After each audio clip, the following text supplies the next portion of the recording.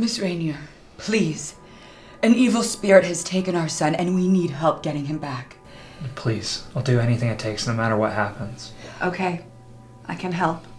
Let's all hold hands and I'll find out who's behind this. Who has this child? Make your presence known. She's here. Who?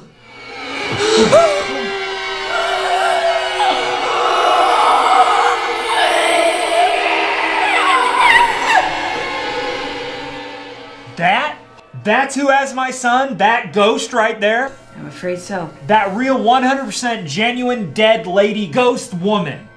Yes.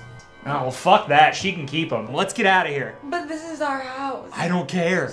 Keep it. Josh, no! Was I the only one who saw that? How are you guys so cool right now? You saw that, right? But he's our baby boy. I know. But I'm also a genuine realist who saw a genuine fucking ghost. The circle must remain unbroken. Alright, fine. If we're really that dumb to go ahead with this, then let's do it, huh? Hold hands. Let's get it over with. Spirit, tell us what you want. Why this child?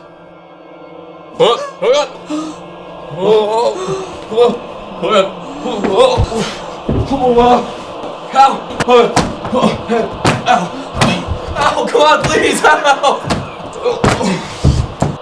Nope! Honey, where's my coat? I can't believe you! You can't believe me? I can't believe any of you. Man flew around the room, flip-flopping, slammed into the wall, and might be dead for all we know. What are we gonna do, sit down and talk it to death? No, but we can follow it into its own realm, the further. Okay. Follow it?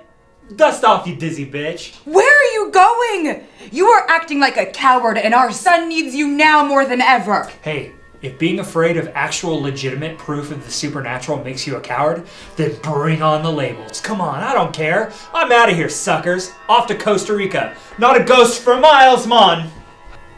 Well, I literally shit myself. You're in for a scare.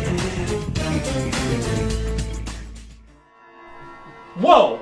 First of all, scary that happened. Second of all, goosebumps? See ya! You mustn't leave! I don't know how else to explain real ghosts to you, lady, okay? I am out of here. Goodbye. But you said you'd do anything to help him. Yeah, but people always say they're gonna do shit, but it's different when you're in it, isn't it?